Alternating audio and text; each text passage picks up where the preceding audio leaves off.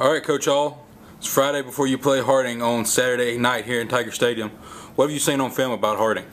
Very physical team, very well coached and sound on offense. They run the double slot option like Navy and a lot of teams like that, so our fans can get ready for that. They really pounded. I think they're averaging about 6 pass attempts a game.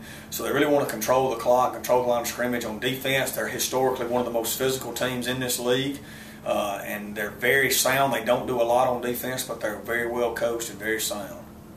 You talk about them coming in, how they pound the rock. They're averaging 400 yards on the ground, over 400 yards on the ground.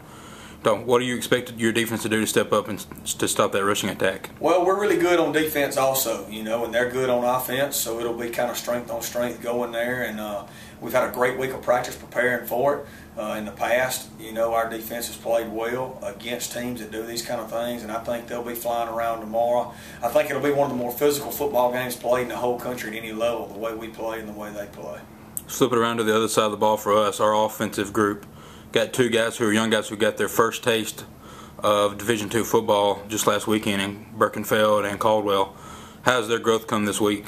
Another great week of practice for them. They're both just, they really study the game. They're like sponges. They want to be great players. They've been great players in the past where they came from. And, I look for us to be able to open up the offense a little more this week. We're going to have to. Harding's #1 in total defense in the nation, so they bring a strong defensive football team here.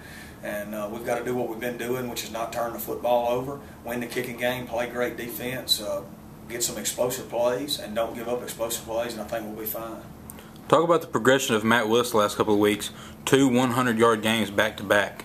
Yeah, Matt's a really talented guy. He went through spring ball with us and has really progressed through the fall and has really picked up our offense and is getting really, really comfortable. Our guys believe a lot in him. He believes a lot in himself, and we think that he's not fully maxed out on his potential yet. We think he can continue to improve. We think he's got a chance to be the best running back in this country.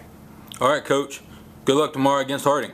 I appreciate it. Hope all the Tiger fans come out and support us. We've had 2 great atmospheres in our 2 home games. I want to get that thing over 8,000 people this week, see red everywhere, and win another huge game. All right. Thanks, Coach. Thank you.